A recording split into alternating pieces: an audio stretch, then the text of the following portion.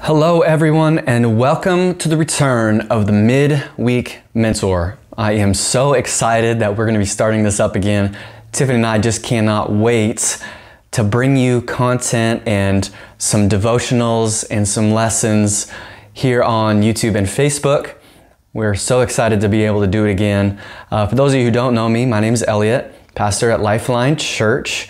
And we are going to be starting this back up. It's going to be so much fun. Before we jump in, I'd like to remind you to like, comment, and share on the various platforms that you're using. It really helps get the word out. And plus, we can interact. So I'll be watching this later as you're watching it so that I can interact with you. If you have any questions, drop them in right away. And I would love to interact with you on that. Or if you're watching later, after it's published, you can always drop a comment and we'll get to it and we can discuss it later. Today's message is called, Who is God? Who is God? This is a little series I prepared a long time ago, but it has to do with the fundamentals of the faith of Jesus. And it starts like this. Week 1, who is God, and He loves and forgives you is the first thing about God we really want to know and understand. He loves and forgives. So listen to this out of John 3:16 as I find it in my paper Bible. I know, like, what is this thing? I'm so used to reading on my phone these days. But John 3:16 and 17 goes like this. For God loved the world so much that He gave His one and only Son, so that everyone who believes in Him will not perish, but have eternal life. God sent His Son into the world, not to judge the world, but to save the world through Him. No matter who you are, no matter what you've been through, no matter what you're dealing with, no matter what you're facing, God loves you. That's His nature. It's who He is. That's what this midweek lesson is called. This is who He is. It's His identity. He is love. So of course, He loves you. The biggest lie that you could tell yourself is that you've gone too far, done too much, that to somehow avoid His love, to somehow get away from His love. It's unavoidable, unescapable. Of course, we can sin and separate ourselves, and we all have, from His love. But like one of my favorite songs says, there's no place His grace won't find me. All I really need to do is turn to Him, that whoever believes in Him will not perish. That's what the scripture said. Whoever believes in Him.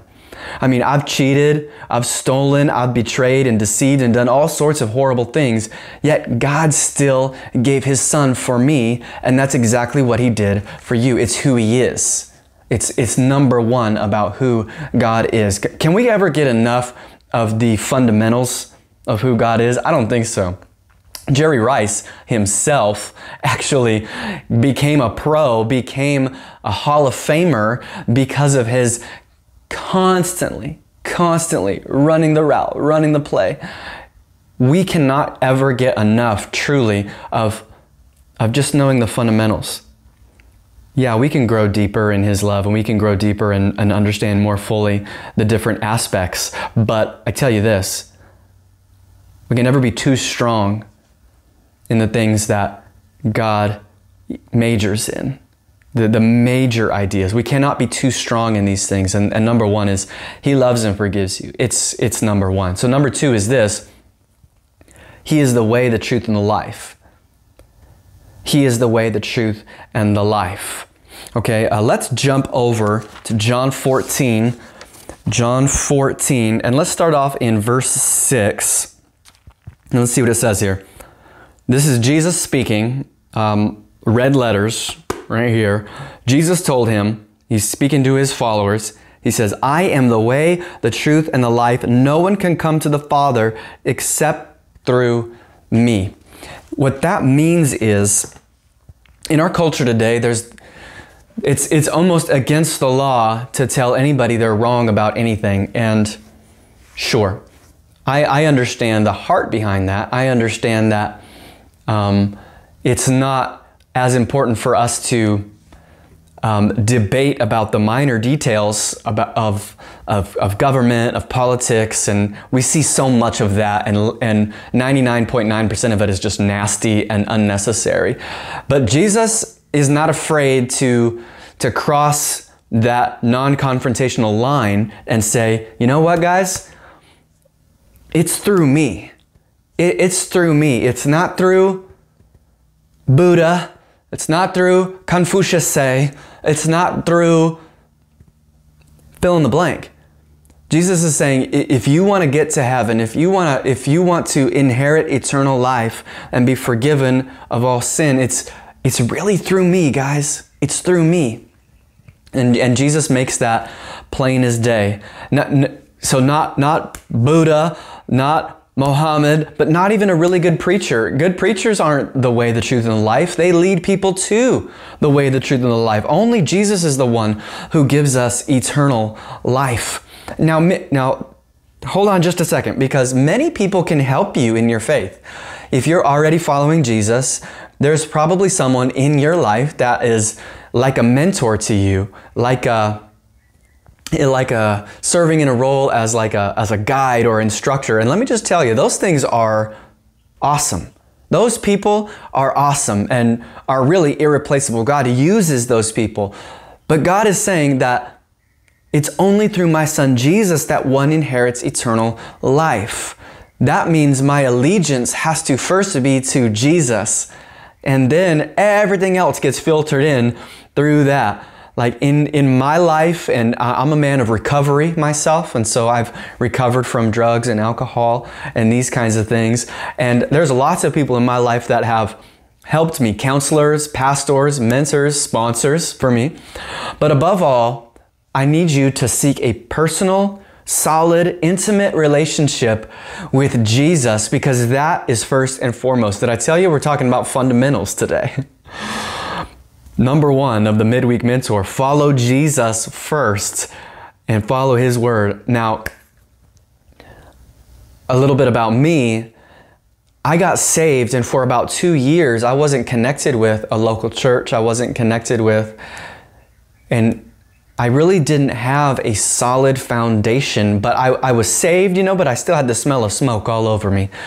But it's not until you really identify with your relationship with Jesus that things become, and for me it was 2 years later. So I raised my hand in church, and for the next 2 years, I was kind of muddling through until I finally began to understand that my identity is in Christ, and I need to really forsake some other things in my life. So for 2 years, I didn't really know, saved, but I realized a little bit later that I needed to forsake some other things in my life.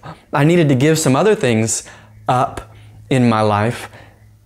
And that is because those things were getting in the way of my relationship with Jesus. And that included some people, yes, and some things, and some substances, and some choices, and some luxuries. But I had to give some of those things up because my relationship with Jesus just had to come first. I encourage you today, everyone, to do the same thing. If there's anything that's getting in the way of your relationship with Jesus, go ahead and give that up. Go ahead and give that away, because first and foremost, we want to live for Jesus and live with Jesus. So my last point is this: you don't have to be perfect.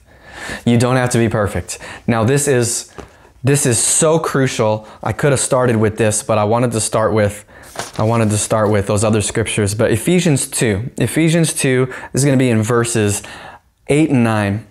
8 and 9 goes like this. Ephesians 2 verses 8 and 9. God saved you by His grace when you believed. Remember, this is, you don't have to be perfect. You don't have to be perfect. He saved you by His grace when you believed. You can't take credit from this. It is a gift from God. Salvation is not a reward for the good things we have done, so no one can boast about it. For we are God's masterpiece. I'm just reading on through verse 10, actually. We are God's masterpiece. He has created us anew in Christ Jesus so we can do the good things He planned for us long ago. It is a gift. The grace of God and the fact that we don't have to be perfect, that's the gift. That's the gift. So Jesus is the way, the truth, and the life. And God truly loves you and forgives you. And the fact that we don't have to be perfect. When we make mistakes, that we can come to Him freely and say, God, I've kind of blown it in this area of my life. Now, that is one of the greatest gifts that we can ever have, is that even if we fall short, He welcomes us back. And He doesn't throw us out of the family if we make a mistake. Come on, anybody happy about that? I'm happy about that. Being a Christ follower is more than just following a bunch of rules. Granted, there are lots of things that we should and shouldn't do. I mean, if you're a Christ follower or not, everyone has sort of a code that they like to live by. That's just their set of standards. I have not met anybody in my whole life, Christian or not, that doesn't have some sort of code that they live by. An honor code, or, you don't snitch, or you don't do this, or you don't do that, or you always honor family, whatever. But as a Christian, that honor code has been written for me. But the beauty is this: if I stray from that honor code, if I make a mistake and come back and say, God, I blew it. I didn't do what I said I'd do, or I didn't do what your word said I should do. God says, hey, that's why I sent my Son, to die for those sins. So you can come back. You can. It's not a bunch of rules. It's not just living by the rules, and the better you live by the rules, you must be a better Christian. It's making mistakes and learning from them through God's word and growing. And that's what we call sanctification, being sanctified, being made clean over a period of time. And we just get better and better as we just come back to Him and know the fundamentals even better. If you can make it, no, let me put it this way. If you can make it a whole day without sinning, without breaking, I don't care if you're a Christian or not, breaking your own honor code, eventually you will. There is nobody who has done perfectly by anybody else's standards or by their own standards. We break our own standards.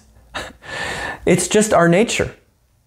Is that we can't, you give anybody a rule, they'll break it.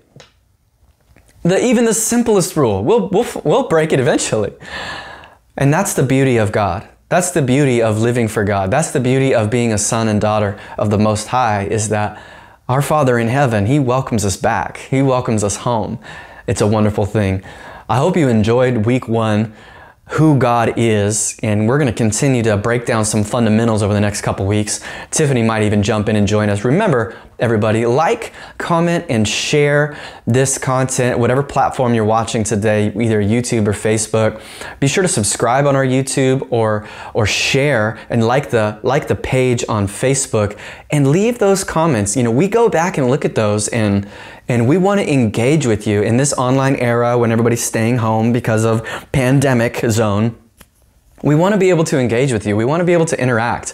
And so feel free, and I encourage you to comment on these if there's any questions, or just, or if you like it, hey, liked it. Hey, I didn't like it. You don't have to do that. But either way, we want to interact with you. And we love you. And let me just pray for you before we're done. Father, in the name of Jesus, thank you so much for everybody who's tuning in, sound of my voice. I pray blessing over them, and I pray that we would grow deeper in our knowledge, love of you. Pray this in Jesus' name. Amen. God bless you. We love you, and we will see you again very soon.